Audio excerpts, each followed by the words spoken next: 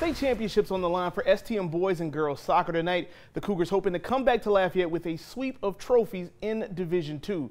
Starting with the girls, Ben Franklin versus top-seeded STM. This match was a grind. First half, Cougars attacking. Mary Ainsley Alec gets off one of a few clean shots of the game. Yana Philcow with the diving save. She single-handedly kept the Cougars off the board through 80 minutes of play. After 20 minutes of extra time, we head to golden ball time. First goal wins. Cougars corner bounces out of the edge of the box. Riley LeBlanc with a laser, but it's saved by Philcow. We head to PKs.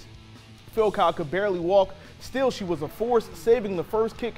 PK score 1-0. Falcons tied at 2 on PKs. Cougars Bailey Bronner gives STM an important 3-2 advantage. As the Falcons came up for their 5th attempt, it is saved. Peyton Gautreaux, her second PK stop, ends this one as STM wins the Division II championship. A dog pile ensues, and deservingly so. Andrew Clay has more from an instant classic.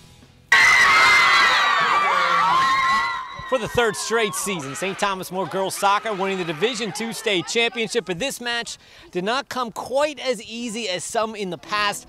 It took 120 minutes against a determined goalkeeper and 5 penalty kicks for the Cougars to win a night that was not a sprint, but a marathon. We came in prepared for any and all situations, and that's kind of what I reminded them of when we got to that point. Was we're ready for this, girls. This is us. We're champions, and we're just going to live in the moment and give our best, and we'll walk off with our heads held high regardless of what takes place. We just kept saying we wanted it more. Even though it's a three-peat, we still want it every single year. We keep going back. That's our goal every year, and to have it is just amazing. Thursday night's win, history come full circle for St. Thomas More. It was 4 years ago that the Cougars lost the state championship on PKs. Tonight, PKs were their friend, as again they win their 3rd straight Division II championship. In Hammond, Andrew Clay, KATC Sports.